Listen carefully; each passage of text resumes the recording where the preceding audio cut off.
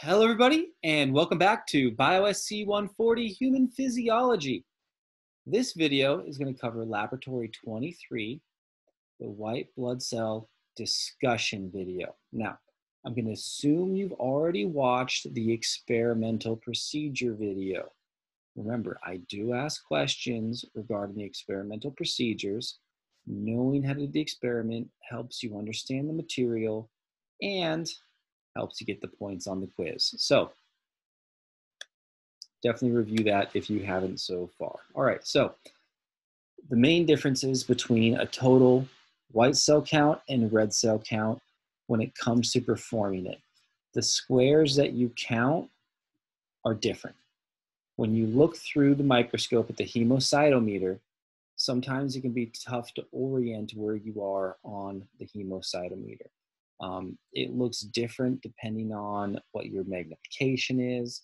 It's really easy to get lost on this graph when you can only see, what the red dot covers. You can only see what the red dot covers right there. So that's actually probably one of the hardest parts of this experiment is getting oriented on the hemocytometer. All right, so white blood cells, we're counting this big box here, this shaded in region, this shaded in region here, this shaded in region here, this shaded in region here. We are then going to multiply by 50 to adjust for dilution and volume. That will give us our total white blood cell count in thousands. I want you to know the typical range. Typical range for white blood cells is 5,000 to 10,000 per microliter. I want you to know also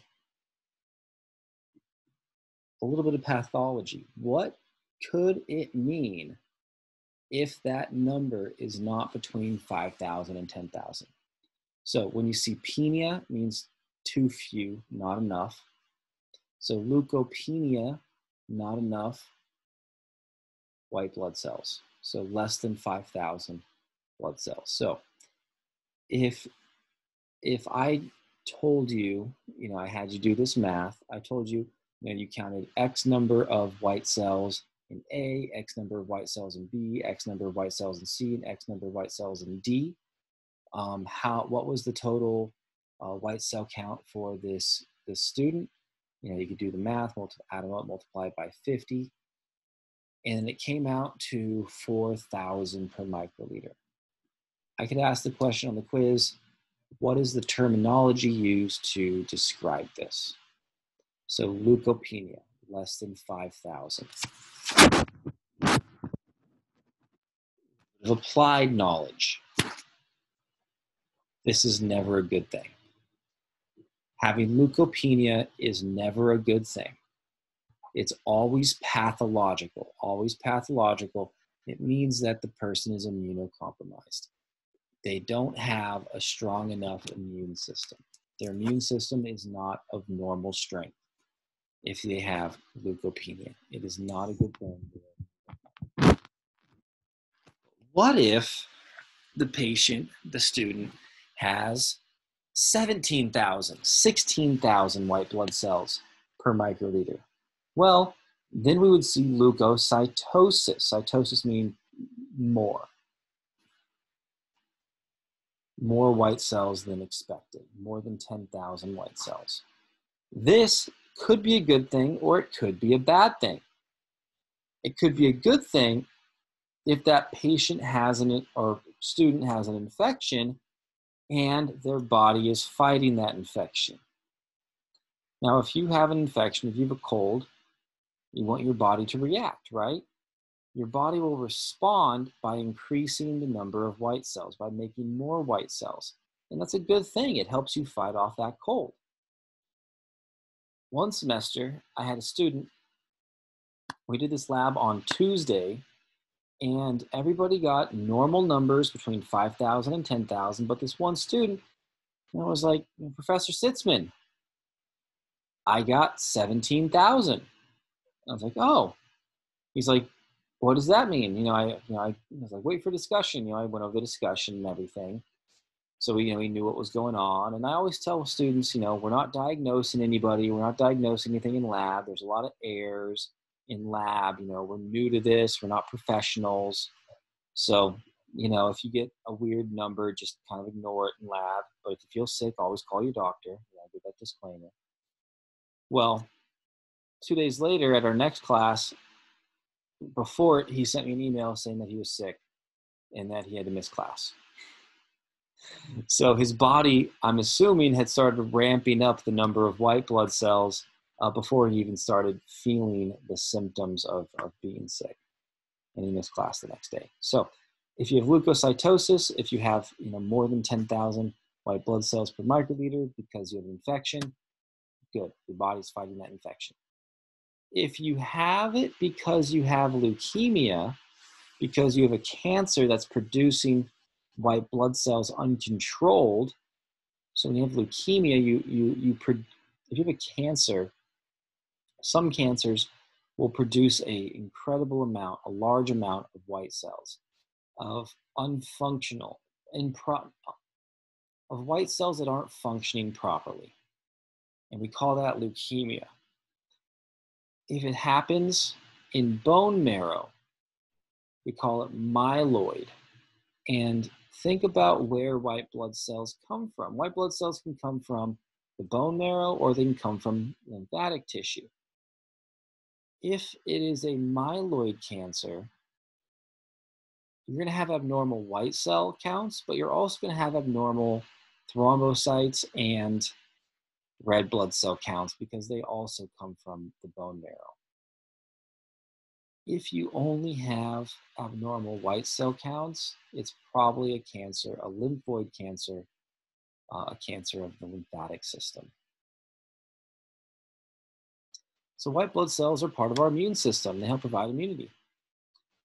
We have two main categories, your granulocytes and your agranulocytes. Granulocytes were named for their cytoplasmic granules. The name kind of makes sense. There's three subtypes. There's neutrophils, eosinophils, and basophils. And then for our agranulocytes, there's no cytoplasmic granules. Break the word down. Agranular, like without granule, site cell.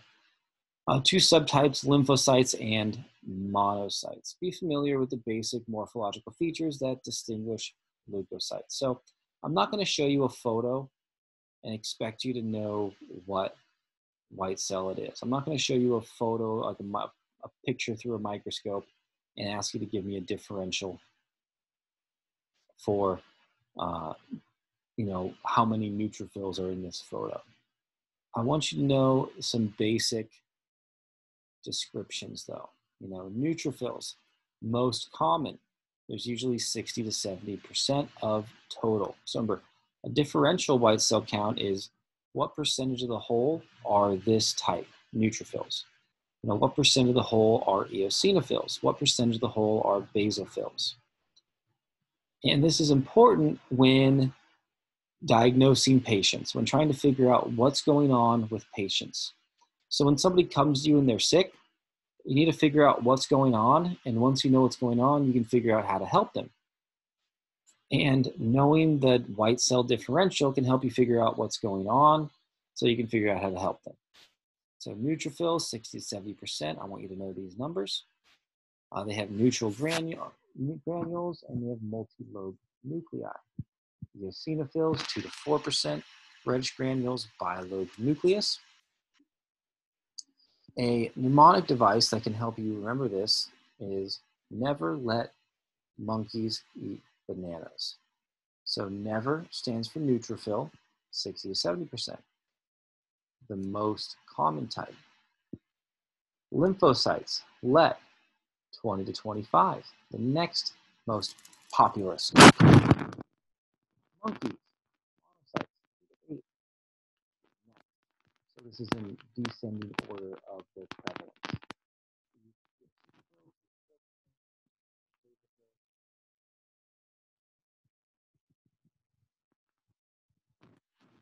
White blood cells have different jobs.